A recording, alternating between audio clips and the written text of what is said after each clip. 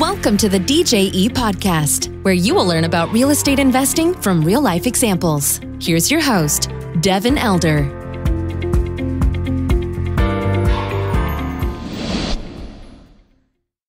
Okay, welcome to the show. Today, I'm very excited to have with us Jens Nielsen. Jens is a multifamily investor, has done lots of things as the principal of OpenDoorsCapital.com. So multifamily, self-storage, mobile home parks, GP, LP, we kind of runs the gamut, but we're going to dive into all that today without any further ado. Jens, welcome. How are you? I'm good, Devin. How are you? And happy Memorial Day weekend, actually. That's when we're recording this. That's right. Yeah, I'm doing well. I'm just enjoying life here in southwestern Colorado, and just been having a great weekend of various events and stuff like that. So I'm doing awesome. Yeah, that's great. Well, thanks for carving out some time to jump on. I want to dive in and talk a little bit about your journey. Immigrated from Denmark in 1996. You have a corporate career, but then you started investing in real estate as well. What initially got you interested in real estate, and how did you start down that path? Yeah, I realized that, I have a good job and making decent money and saving my 401k, but I also realized that that's not financial freedom. That is working on somebody else's dream, and you are relying on them to give you a job and pay your paycheck every couple of weeks. So while that's been working great for me, I realized if I ever want to retire, if I ever want to have any kind of financial freedom, I got to do something different. And I had, lots of different ideas over the years and looking what other people have been doing, but it always ended up being another job. Even if you work for yourself, it's still a job. So like, how can I use some of the capital I've saved up and move it into something that's going to generate longer term passive income? And that's where, the interest kind of came. I started actually investing kind of as passively through my self-directed IRAs. And I saw this is a really great way of getting monthly or quarterly cash flow into my retirement accounts. And I was like, okay, well, let me start investing actively too. And 3-4 years ago, I started buying some smaller properties, some fourplexes and some smaller properties that I felt like, let me just kind of get my feet wet and see how this works out without risking anybody else's capital except my own. And it's gone really well since then. That's great. So those fourplexes and those smaller units, those are in your backyard, deals that you kind of sourced yourself and financed yourself? So they're not in my backyard because I live in a small mountain town in Colorado, and everything here is ridiculously expensive. So we decided to go to the nearest bigger city. It's actually Albuquerque, New Mexico. Okay. 3.5 hour drive south of here. And I had lived there before, so I kind of knew the market, and it's much more reasonably priced, much better cash flow than you would find around here. And I had reached out to a local guy who was like, oh, you need to talk to this gentleman. He's a broker, and he can probably help you find some deals. And within a few months, we found a few different fourplexes, and they were reasonably priced, in the 120 to 150 price range. And I was like, oh, this sounds pretty good. And from what I knew of analyzing deals then, I was like, yeah, this is going to work out pretty well. So that's kind of where we started. That's great. So you were able to find a market relatively close by that had good cash flow. I'm always curious about kind of remote management on smaller properties. Did you guys bring in third party to do that, or are you driving out there every month, or how did you guys treat that? I made the decision, which is kind of a blessing early on, that I didn't want to try to self-manage because, first of all, just, it's Class C property, and, the tenant class is not always the greatest. So sometimes you have delinquencies, you got late rents, you got to post. Yep. There's no way I could do that from here. Right. So we just immediately decided to just get professional management in there. And it's the same. It's a broker that I bought the properties through. He also has his management company. So it's kind of one-stop shop. Excellent. He does his own. He has a big crew of maintenance people and everything else. So they pretty much take care of everything. And it's, it's very reasonably priced. I think he charges 10% management fee for these smaller proprities, and no lease up fee, and no first month rent and all that stuff. So from what I've learned from other markets, this is very reasonable, and they take care of all the maintenance. So it was a blessing. I didn't want to try to deal with that myself. So I do And self-manage some stuff. That's another story. We do own some different type of asset around here that we try to self-manage, and I've learned that it's a lot more work than people initially think. yeah, that's right. And it's unpredictable work. So, if you work in a W-2 job or you've got responsibilities and you're kind of running down that track, you don't know when stuff's going to pop up. You don't know the severity of it. And there's kind of that constant hum of the stress of, is something going to pop up? And I think people try to save money sometimes with the self-managed route, and that's usually a false economy. So good for you for getting started on the right foot, especially in a remote market. That's a good move. Yeah, no, you unless, if you had a one or two single family homes that were Class A tenants and stuff like that, and they don't give you any trouble, maybe it could work out, but not for the class I've been investing in. So. Right. I could definitely relate to you wanting to get into some deals with your own capital and kind of make sure that you could make them perform without, using OPM, other people's money. And I kind of started out the same way on my multifamily journey with a small property that I just bought by myself, just me and the bank, just to test the water, just to make sure, I could handle it. So you've done that, and those properties have done well. What was the trigger point for you to switch over to some of these larger projects and say, hey, maybe we can partner, do a syndication, do a bigger deal? Was there a specific kind of turning point that started you down that path for the bigger property? I very quickly became very motivated to grow quicker and to, hey, hopefully my boss is not listening, but I kind of want to get out of my W-2 job eventually, sooner rather than later, because I just really enjoy the people I get to meet, somebody like you and everybody else are just really working towards that financial freedom and that entrepreneurship and stuff like that. It's a bit of a mindset shift for me. So when I started, I was like, hey, I need to grow bigger, go quicker. And I was like, how can I do that? Syndications is obviously, one direction a lot of people head in, but I didn't quite feel ready for that. And I didn't really feel like I had a property that made sense for syndication. So I found, we own about a year now. We found a 38 unit property also in Albuquerque, New Mexico. Okay. Kind of a beat up. It was in a decent like Class B area, but the property was probably like C- by then, because it's been run down. The owners did not have capital to keep it up to date, and they were just bleeding money and deteriorating pretty quickly. And it was listed for, I think, $1.6 million, and we ended up buying it for 1.2, I think it was. So we kind of beat them up on price. Yeah, and this is again, so the way I approached that, I had talked to my property manager, who's become more of a mentor to me now, and I said, do you want to do a bigger deal together? I'd asked him that, and he said, yeah, sure, because he's like 73 or 74 years old now, but he just loves this business. And he's like, yeah, I'll do a deal with you, and I said, maybe I can bring some friends and family in to do like a joint venture on it. So we ended up buying this deal a year ago, and we raised, between me and a couple of friends and my partner down there, we brought $600,000 to that deal. And the way the bank, so we paid it $1.2 million. The bank only gave us $600,000. They only want to do a 50% loan. Oh, wow. Yeah, because they're like, this is local bank or local bank. Yeah, that my partner had a good relationship with. And then they put $600,000 aside for kind of construction. Sure. So, we had draws on it. So we've gone in there and done all the roofs, all the stucco. The deck is a two-story building, the decking on the first floor. And then we rehab probably, I think, 40% of the units now.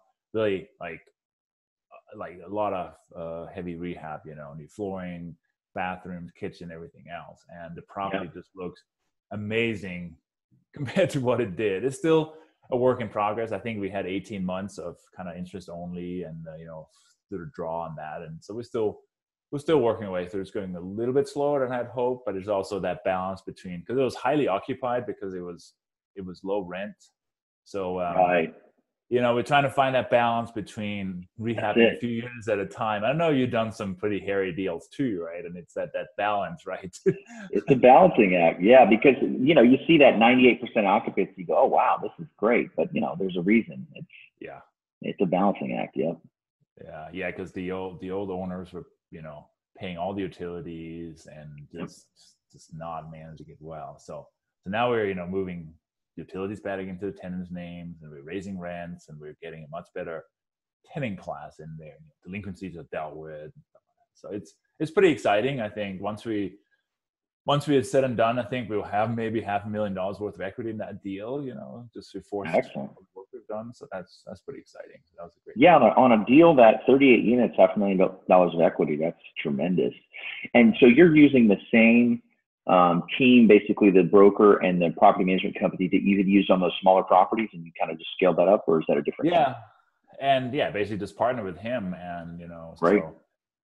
So his interests are aligned with ours in the sense that he has right into it. Obviously he makes money on the management and on the rehab and everything else. Yeah, let him. I mean, that's great. If you can kind of delegate those pieces, I mean, those are very hands-on, sensitive pieces. I mean, if you're doing rehabs and they got to be done quick and they got to be done right, and you got to lease them up. So there's a lot to that. You can pay somebody competent to take care of that and take it off your plate. That's definitely a win. Definitely. Yeah.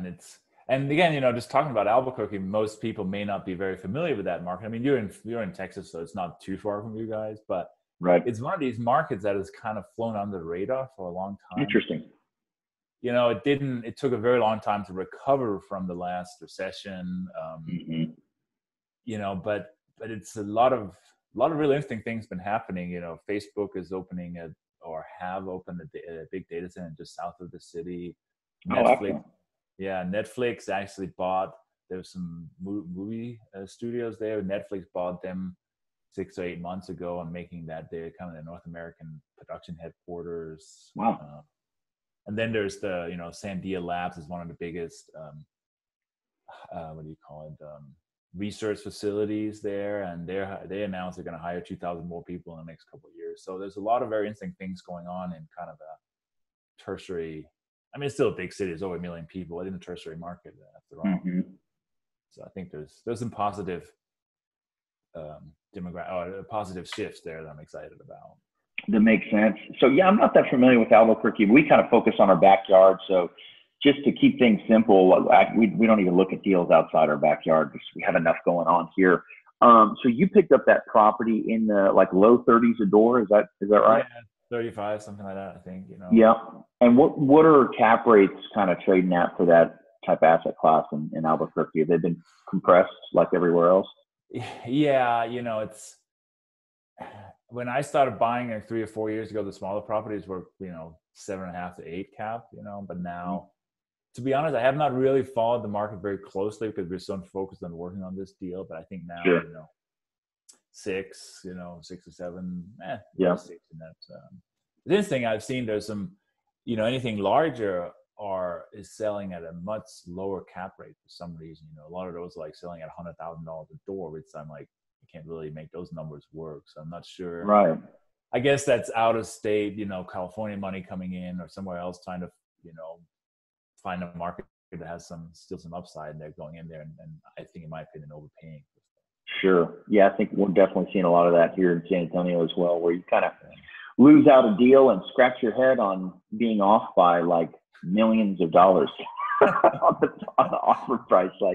How is the next guy getting there? But they are. So, you just have to just kind of bake that into your expectations that there's going to be some out-of-state buyers that have different criteria than us sometimes. And that's fine. Yeah, maybe some of that will come back in a few years. Yeah, I'm sure some of it will. That's good. So that's a great. I love hearing the story of kind of the progress through wanting to achieve financial freedom, to buying smaller properties, to scaling that up. And then since then, you've been a part of some much larger syndications, partnering with different people, deals around the country, or what was kind of the next, how did you get into partnering on some of these larger syndications? Yeah. So what I realized, when I started out, I didn't really know what I didn't know. So Right. I think to step back, I signed up for, I realized I need some education. I need some peers and mentors and other things. So I kind of, I signed up for like a mentoring coaching program. Right. And that group has really elevated my peer group. It has brought me around people that are doing bigger things. And, that idea, once you align yourself with people that are ahead of you, if you will, you either have to live up to their expectations or not be part of that group anymore, right? Right. So I specifically decided to, well, let me try to align myself with people that are doing bigger things, because then I'll try to push myself harder. Um, and I was lucky enough to, because I had kind of indicated the interest in maybe raising money, because I spent like the last 2 or 3 years talking to everybody that want to stand still and said, hey, I'm a multifamily investor. If I ever have a deal, would you be interested in investing with me? And a lot of Right. people have, expressed that interest, but I didn't have anything that really made sense to syndicate. And I just didn't, well, I just weren't able to find a deal myself with my limited resource. Like, well, let me partner with some experienced syndicators. Let me bring money to the table, and then thereby allowing my network to invest in a deal kind of through me, and facilitate that connection. Which I think, as it's an inefficient market, especially if you're doing a 506B where you can't advertise. Finding those investors and connecting them with the syndicate is not always simple. So Right. so early in the year, through some of my peers in through my mentorship group, they had this deal and said, hey, I'd love to help you raise money. I said, I don't know what I can and can't do. And this is a 212 unit deal in Dallas, sorry, in Atlanta. Mm-hmm. And I came in kind of late. Had a it's like, we're gonna raise the money and we're gonna close in 2 weeks. I was like, oh, okay, well, let me see what I can do. And I reached out to some people, and within like 7 days, I had $350,000 committed, and people actually committed and wired the money. So Right. that was a good test of my network and the approach. So I really felt that was a early success for me. Yeah, that's tremendous. And you bring up a good point about, I think there's a lot of times with these multifamily deals, the pie is pretty big, right? Which is great because you can bring on a team and everybody can kind of win. But for yourself, you've got limited resources in terms of time on your W-2, but you've got a network and there's some value there. And then for the operator, they've got limited time on investor relations, basically, because as an operator, us as an operator, we're constantly underwriting deals, we're constantly touring deals, and we're losing absolutely almost all of them, right? And that's just how it goes to find deals. And you have to look at a ton of deals, you have to tour a ton of deals, ton of offers. That's very time intensive.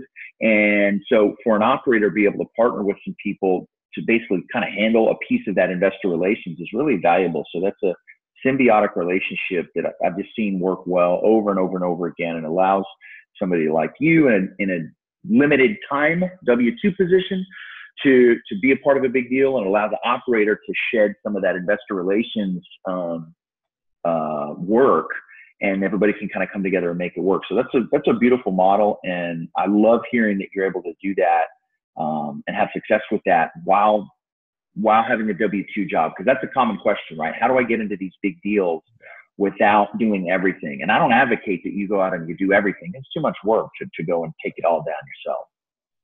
No, I totally agree. And when you start understanding how the general partnership is kind of divided up between people that find a deal, underwrite the deal, sign on the loan, bring the net worth, raising money, asset management. There's so many, that pie is split up in many different ways, right?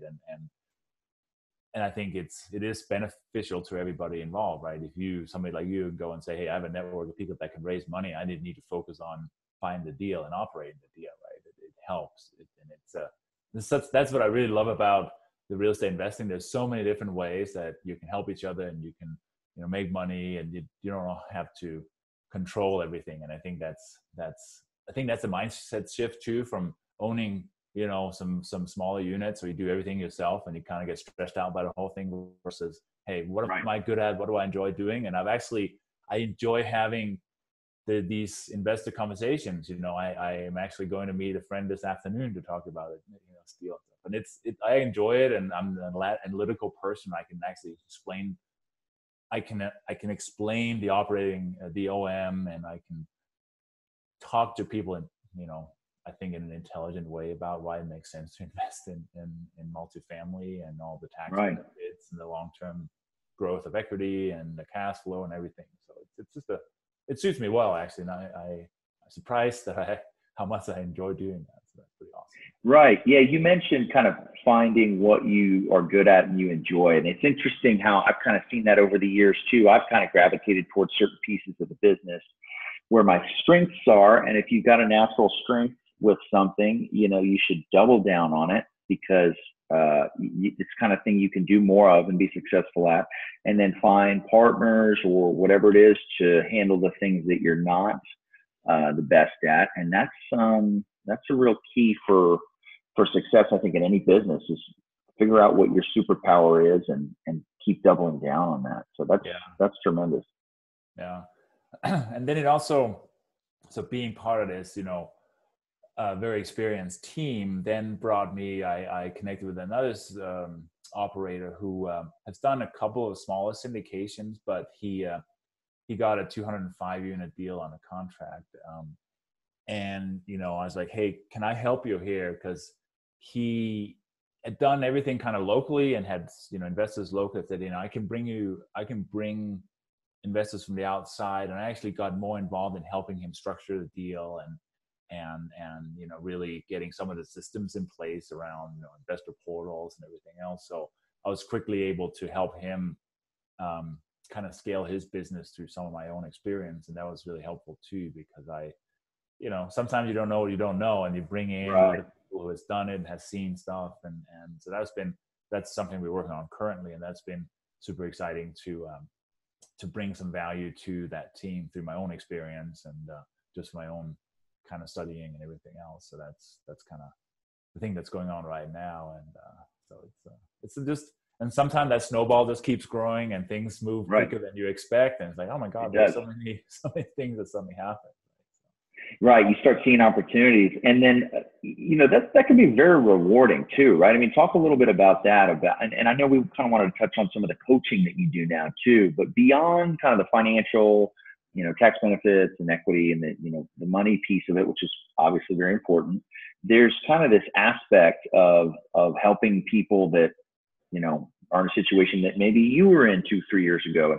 How has that experience been for you, kind of the coaching and mentoring of folks and bringing them along in the business? Yes. I mean, just kind of maybe wrapping up the money raising and syndication thing. I mean, I don't really trust the stock market. And, I've been through all the ups and downs or whatever. And I think having a balanced portfolio or something where you are less of at risk of those market sentiments, and then also get all these, tax benefits, write-offs and depreciation, and everything else. So, I've tried to explain that to people that don't necessarily understand it versus just, having taxable gains on your stock portfolio, that it's holding real estate for a long time have all kinds of tax benefits. So that's another real good aspect of that. And it's, syndication just pass through to passive investors. So that's great. Then maybe move on to like the coaching and stuff, I felt for a couple of reasons. I feel like if you have to teach somebody else how to do something, you better be good at it, right? It's kind of one of these things. It forces you to really think about all those questions a begin or somebody getting into the business may have, So I've had the opportunity to coach newer real estate investors through the program I was involved in, and that's been really rewarding. I mean, I've had some people that didn't really. Maybe they own some properties themselves, but they didn't really think again beyond that. Okay, I can buy a fourplex or a duplex and stuff, and they never really thought beyond that. What does it take to take it to the next level, right? And I was like, well, think about it. This kind of, I think coaching is really, one thing is the mechanics of it, which you can read in books and listen to podcasts to learn a lot about that. But I think just having that accountability and setting goals and being, just trying to achieve those goals. You have a coach asking you every week, every other week, so did you call the 10 brokers, and did you talk to 10 investors, and whatever it is. And if you have somebody else keeping you accountable, you get stuff done versus just being accountable to yourself or not. So that's kind of been the direction I've taken in. Yeah, that's great. You mentioned peer group earlier, and that has such a tremendous impact, positive or negative. I mean, I think a lot of people don't purposely choose their peer group, and they kind of end up with the peer group maybe through work, which is a lot of times, you have no control over it. And a lot of times it just might not be the right group. But we just, as social animals, we just tend to mimic our peer group. It's a very simple but a very profound shift to purposefully choose to change your peer group. A couple of years ago, I did that by joining basically two different very high level peer groups. One was for multifamily specific and one was more general, but it's completely changed my life in every way, because you just unconsciously start to mimic the peer group. And then you have that new set of standards that say, wow, these guys really wouldn't put up with that. And I better get my act together. And that's a powerful effect. And so you're able to hold people accountable. What are some things that you've seen with your coaching students that maybe you could share here that have been helpful for them kind of going through that transition and, kind of taking their real estate investing career to the next level? Are there some kind of recurring themes that you see have helped people along? I think the first one is really just setting goals. What are you trying to achieve, right? Are you perfectly happy in your job, or you just want to build a small portfolio on the side, or do you want to, be able to leave your job in a few years, right? So I think really just having specific measurable goals, that's the first thing. I think we should all sit down several times a year, even several times a month or weekly, and look at what are your I don't like to look at, 5-10 years out, because it's really hard. I know but it's hard to really be very specific, because your life, we underestimate what we can do in 5 to 10 years and overestimate what we can do in a year. So I try to look at, 1 or 2 years, what do I want to be, right? And just kind of break it down. And that's the first exercise every time I get with a new student. I said, okay, what are the 5 top goals you're trying to achieve here in the next 1, 2, maybe 3 years? And really get people to think about that and say, and also, why are you doing this? What are you trying to achieve here, right? And if you don't have a compelling why behind it and compelling goals, when things don't go right, you may just give up and say, let me go on, right? Versus where you say, hey, I can achieve financial freedom for me and my family in 2 years, and I can see my kids grow up and spend time with them, whatever it is, right? If you have that strong why behind it, I think that's really the starting point. And then we kind of, we try to break that down into smaller actionable steps. Are you going to go and find your own deals? Are you going to connect with the brokers? Are you going to do all that work yourself? Or are you more like, hey, I want to maybe get part of a syndication on the LP side first, and then kind of learn from that, and then grow to the GP side, whatever it is. Just, I'm not here to tell you what you should do. You have to discover that for yourself and where your strengths are. And again, that idea of playing to your strengths. Don't try to do it all yourself, because you can buy a 4-plex, but you can't run a 200 apartment complex by yourself. Right? So, Yep. That's great feedback. I love that. And I think that's really important. I get a lot of questions from people. Hey, what should I do, to get started in multifamily real estate? And my question is always, well, what's the outcome? Because if your outcome is there's so many answers to give somebody, but where do you want it to take you? Do you want to run 1,000 doors as the primary sponsor? Do you want to have some mailbox money where you don't have to do anything? There's a million different ways to take it. You have to define that first and then reverse engineer that. And I love looking 1 to 2 years out, because there are so many variables, things are going to change. But if you set a 12, 18, 24 month goal, you can really reverse engineer that down to the It sounds so simple, but I think a lot of people aren't doing that. You reverse engineer it down to what are the steps you can take today, and start attacking those. And the network and the education is such a huge part of that, because meeting the right person or getting the right partnership in place, that can just completely change your trajectory and catapult things. Absolutely. And sometimes just try to bring value, right? I mean, Mm-hmm. you're a new investor. It's like, oh, but I don't have anything to offer. Well, we all have unique skills to offer, right? So what can you do to assemble a peer group of people that are at a perceived higher level than you? I mean, one Mm-hmm. thing I did, I just said, hey, I connected with some people that I had met at events, and I said, okay, these are people doing things that I would like to do. Why don't we get together on a monthly basis? We have a Zoom call. We just talk about where we're at, and I just set it up and I send invites out and stuff. And that was enough. They all felt like that was worthwhile their time to bring them together. Sure. And that's some of these connections that I wouldn't expect in these, this growth, just from doing that relatively simple thing. But it's just about taking action, getting outside your comfort zone, and trying to provide some sort of value to whomever it is, right? Yeah, that's such a great point, because you're really people think that their value has to be a giant balance sheet or giant net worth or a ton of experience, and you're talking about just facilitating. Mm-hmm. You're facilitating something, and that's creating value for people. So that's a great point and a great takeaway for people is you want to focus on how you can add value to people in your network, prospective partners, all of that, and it doesn't necessarily have to be a dollar amount. That's a great insight. I appreciate that. Yeah, sure. And also the other thing, don't be afraid of asking, right? I mean, Mm-hmm. and I keep saying to students and stuff like that, don't be afraid of rejection, because if you ask somebody, hey, Devin, can I come out and hang out with you for a couple of days and see your tour properties? And if you say no, I have not lost anything. I'm not any worse Right. off, right? If you say Right. yes, well, suddenly that can bring me to whatever the next level, right? So I think just that, Yep.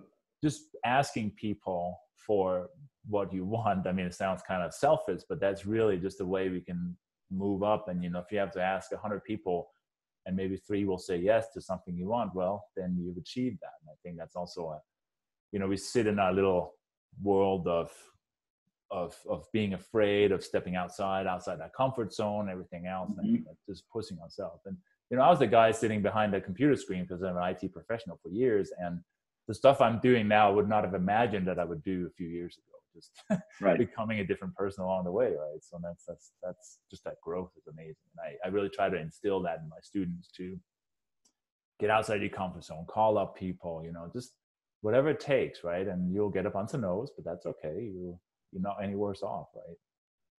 Right. Yeah, that's such a great point. You have to build that muscle too, because where you are now versus relative to where you started, it was a series of maybe 1,000 steps, and it wasn't one big leap, right? It was you take one step, you're out of your comfort zone, then you get a good result, and then you realize from that new vantage point, hey, okay, I did that. What's the next kind of tiny incremental improvement that I can do? And then you get to that point, and things look different, and that's how you do it. And then you look back over, the last couple of years ago, wow, that's a big change in my trajectory, but it was small steps along the way that anybody can take. And sometimes people just need permission to do that. They just need to hear from somebody just like them that they did it, and that's part of that.